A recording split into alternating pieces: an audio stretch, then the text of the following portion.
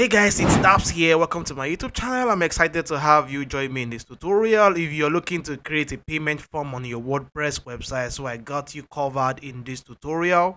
I'll be showing you how to create one literally for free without hassle. So if you have a WordPress website and you are trying to sell something and you're not looking to invest money in a paid option or maybe install WooCommerce or go through that long route, you just want to have a simple form that people can fill and they can make payments to you, then I got you covered in this tutorial. Without further ado, let's get started.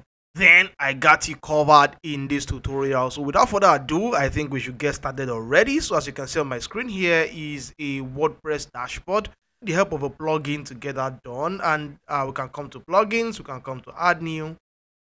The plugin we're going to be using here is called Forminator. Once you type Forminator into your search bar here, you would see this plugin here. It's called Forminator Contact Form, Payment Form, Custom Form, Builder. So this plugin currently has 500,000 plus active installations. So that's a very good plugin. So we're going to be installing these and also activating this plugin. So right now we have our plugin active. Ideally there should be a refresh so that I can see the plugin, but sometimes WordPress can be crazy like that. So I can just come back to dashboard.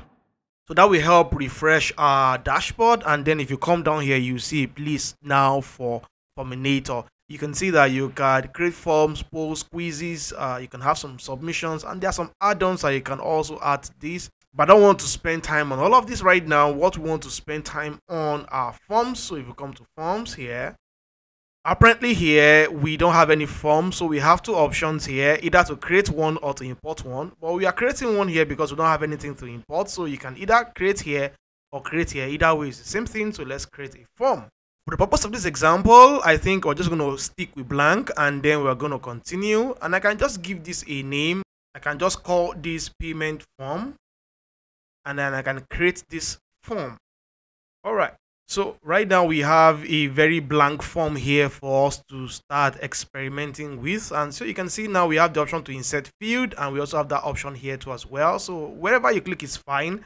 And if you do that, you have quite a number of things here. I think I need to just build a background on the kind of form we want to build. So let's say, for example, I sell web design services and I want to build a form where people can easily ask for my services and pay for it, for example.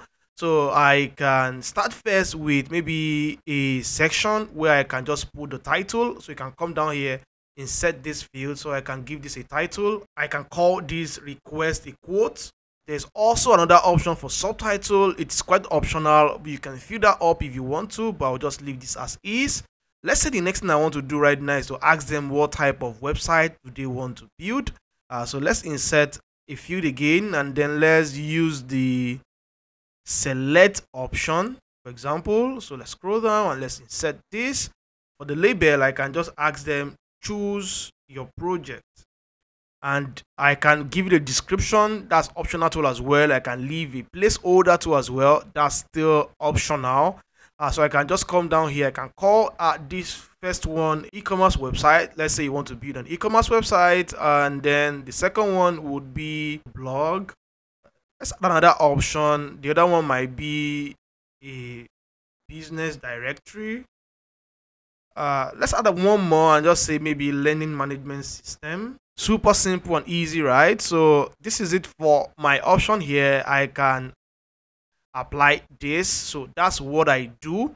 So the next thing I want to ask them is, do they want to buy on hosting or they have one? So let's still use the select option here too as well. Let's set this. So the label should be, do you need hosting? And my option definitely should be a yes or no. Then yes, let's click apply. So the next thing should be, again, I can click this here and duplicate this field, and the next question might be, do you need a domain name? Yes or no, or you can just say no, I have one, or yes, I do need one. Whatever it is you want to do, I can hit the apply button. So that's how to build this form. There are a lot of other fields that you can still experiment with. Maybe I should just work also with the text area. Definitely, let's insert this, and I can just say instead of this text, I can say, tell me more about your project. Yeah, and I can take away this placeholder. I really think this is not necessary. In your case, it might be. For my description here, I just said make sure you give me every little details, as this will help me give you the best service. So that's very optional. In your case, you may want to tell this person that. So this is the details that we want to require them for the services. Let's say, for example, we want to collect their personal details. It will be stupid for us to ask somebody to give us details about what they need from us, and we don't even have details like their name or emails to reach out back to them. So let's insert another field, and let's say now we want to collect their name, and let's insert this. And do we want to make this a single or want to make this multiple? For multiple, we can maybe have a prefix, maybe like Mr. Oh, that's crazy. But first name and last name, in my opinion, here is good enough. So let's apply this. And the next thing we also want to do is also collect their email account, which is very, very important. So let's set this. We can leave this as email address, and then we apply. And we may also want to collect their phone number. That might be very, very important for us. So we might want to put this and then insert. Let's say finally as well, so we can just leave this as phone, but you can do whatever you want to do with this. So let's apply this, and let's just say finally we want to maybe collect their home address, maybe something like that. So there's quite a number of things we can do here. So let's say we want to collect their address, so we can just work with that here, and then we can set this. So we have quite a number of options here for address. Do we just want to work with the apartment suite? Maybe we don't want to do that. We just want to do address. Let's take out this. I want to do city, state, zip code, and country. You may select in between whatever is okay for you. Then we can apply. There's a lot of things we can do with all of these elements. So you can see here, there's a place for geolocation, which is pro, but we're not going to touch that right now. There's some settings that we can still do.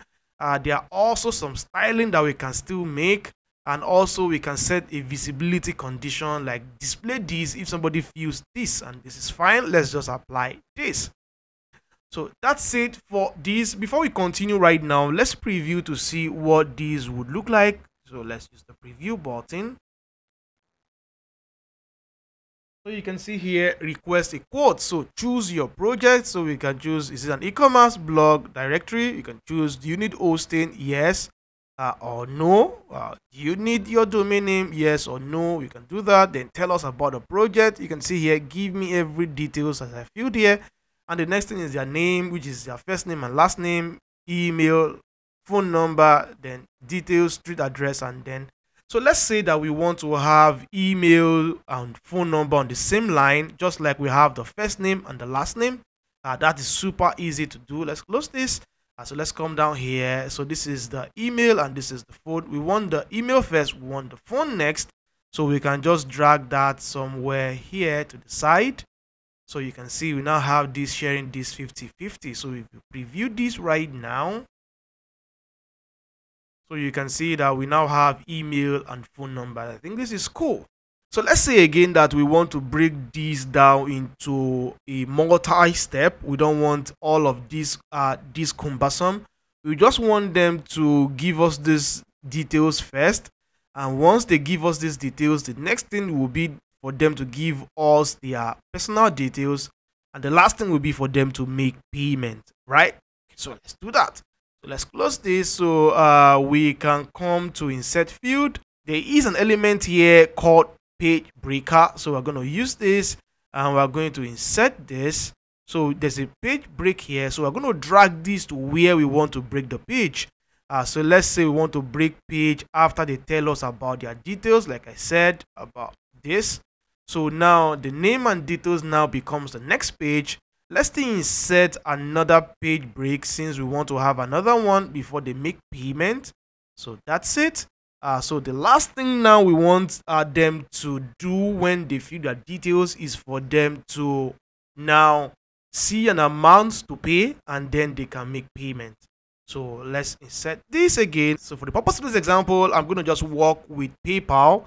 And then we also need to do some calculations, which is very important so that we know how much they're supposed to pay. Let's select this. Let's select PayPal. And let's also select consent. Let's see what this will do. Let's insert this.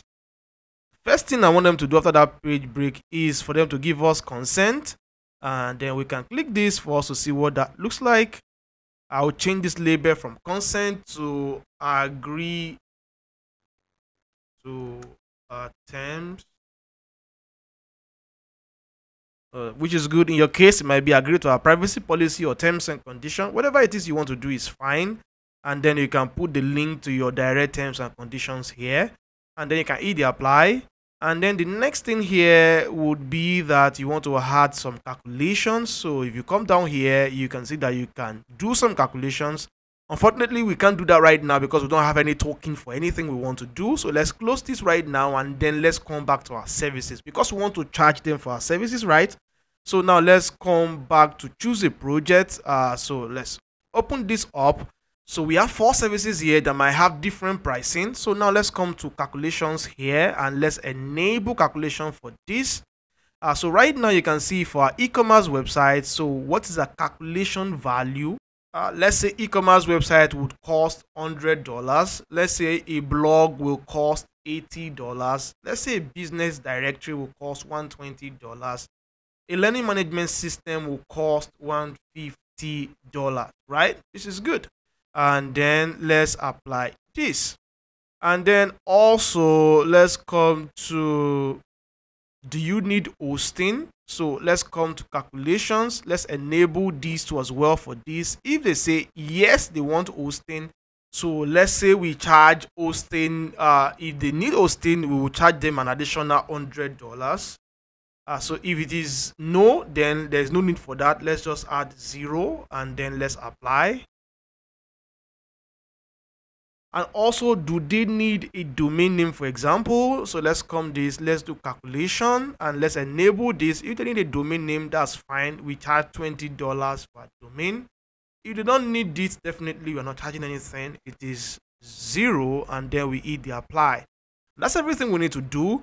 So now let's come to our calculations now, and then we can change this from calculations. Let's just call it payable or amount or whatever it is I want to call it is fine. And then we can come to our calculations. So our formula now would be that we can come here and add a token, choose your project, definitely whatever they select there, plus then we add another one which is hosting, then plus then another one which is this. Those are the 3 things that we are selling. So we're going to add everything together for us to know the exact amount that we are supposed to charge them. So that's the formula for this. In your case here, you might need to do minus sometimes or do divide, depending based on the parameters you set or how you do your business. And then we're going to hit the apply button. The next thing here is our PayPal. We need to set up a PayPal account here for us to be able to actually receive our payment. So let's click this. So you can see here we have a prompt. It says that you have not connected your PayPal account with Combinator. So you can click here to do that. So if you click this, let's open this up in a new tab. So let's come back here and let's see how to connect our PayPal. So right here you can see that we have option here for us to connect our Stripe or PayPal. So let's connect to PayPal. So here we need to enter a sandbox client ID and secret, or live also and secret. So for us to be able to do that, we have a link here as well that will direct us where to go. So let's open this up in a new tab. I think this is super easy, right? So now let's come back here. All right, so right now we are in our developer dashboard. So you just need to type in your username and password via the link. Then you should come here. But basically you want to make sure that you are using a business PayPal account, because if you are not using that, you will not have access to a live account here. As you can see here, you only have access to a sandbox account if you are using a personal PayPal account. But you need both for you to be able to authorize Forminator to receive payment on your behalf. That's very, very important. So right now, if you have a personal account, it will ask you if you want to upgrade it to a business account. You can just follow that prompt, and that's very, very easy. So right now we can just come to apps and credential. So right now here you can see that I have a Forminator here as well. So it's very easy. In your case, you may not have anything here. You can just come to create app here, and then you give it a name and you create the app. Is that very easy to do? Give it a name here. A merchant is fine, and create the app. So since I have a Forminator app here, I will just want to use this. So let me just copy this, and then let's come back here and let me paste that here since this is sandbox. Let's come back here as well. I would copy the secret key. All right, so I'll come back. I'll paste that here. And then let's come back here. Now let's toggle this to a live account. So I already have Forminator here too as well. So I would copy this and I'll come back here. I'll paste that here. And then you can come back here. I can copy this as well. It's the same thing, super simple and easy to create. So you can come here, create app, give it a name, super easy, right? And then I can paste that here. And then let's connect PayPal. Let's see. So we can see that that is a success, and that's fine. So we can then continue here. So here we might just need to close this up. Right, we would need to refresh this for us to be able to see that PayPal now works. So what we're going to do right now is just publish this. So let's publish this form. Yeah, so this form is ready to go. So you can easily copy this short code here and display it anywhere we want to have that form display. But let's close this. We don't want to copy that right now. Now let's refresh this page. Good. So now let's open up our PayPal. So right now, so you can see that is gone. So now mode of payment is currently a sandbox. So you want to leave that for experimental purpose if you are still trying to experiment. And if you switch to a live mode, then your account is ready to receive real life payment. I think that, so let's leave it at live for tutorial purpose, or let's leave it at sandbox. That's fine. So now let's come to variable, and then let's select payable, and then let's apply. So that's everything we need to do to set up our payment form. So now let's preview these. Let's see what this form looks like. So right now you can see here e-commerce website. So let's select a business directory. Do I need hosting? Let's say yes.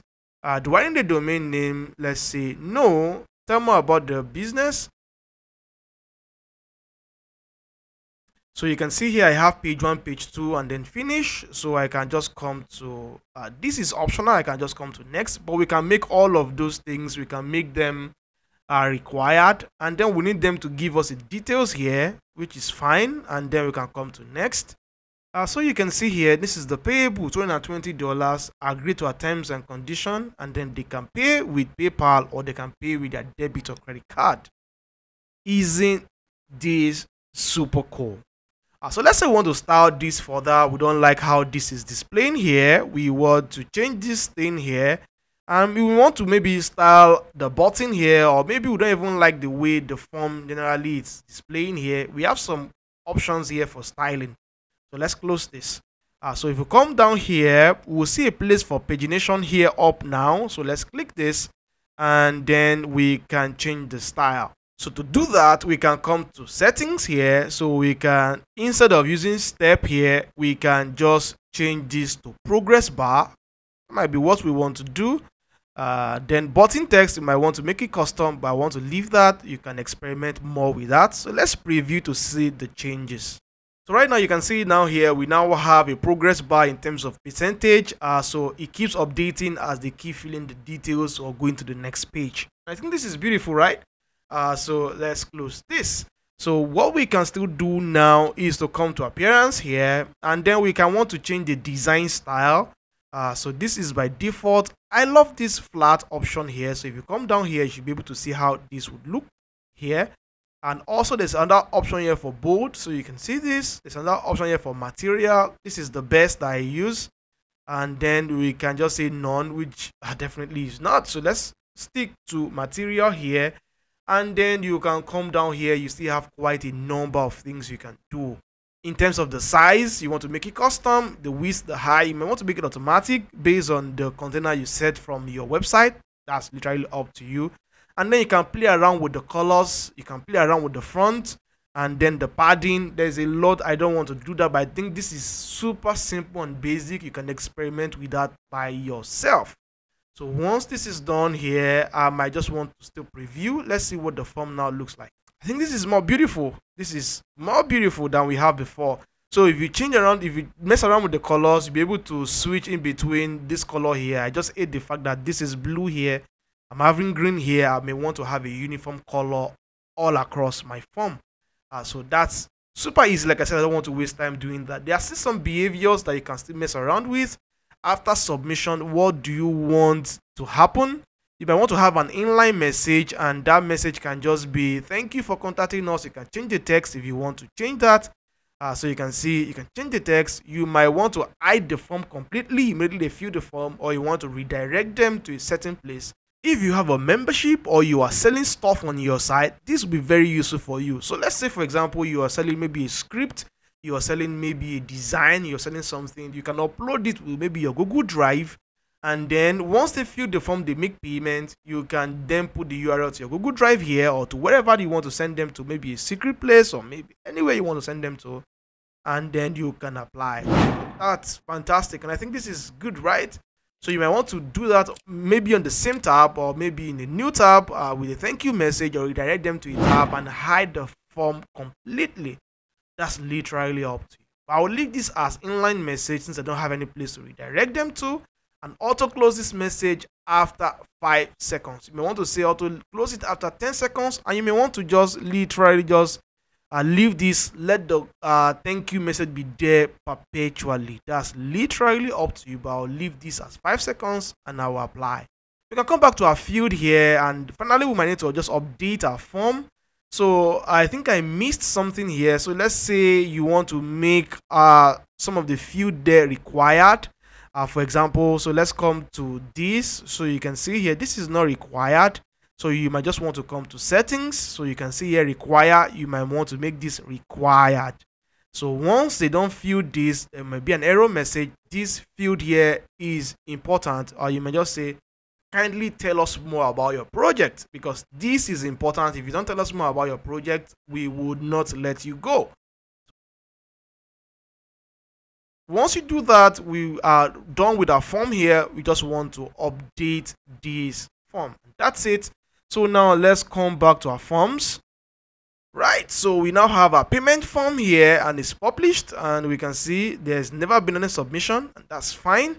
So for us to be able to embed this into a page or whatever, anywhere you want to embed it, we need that shortcode like I mentioned earlier, and it's super easy to get. Come down here, you can see that you can just copy shortcode, and that shortcode has been copied successfully. And you have this drop down here for you to see the views of the form and also the submission. This view definitely is coming from me designing this, so nobody has seen this form. And then I can just come to any random page. Let me go to all the pages I have.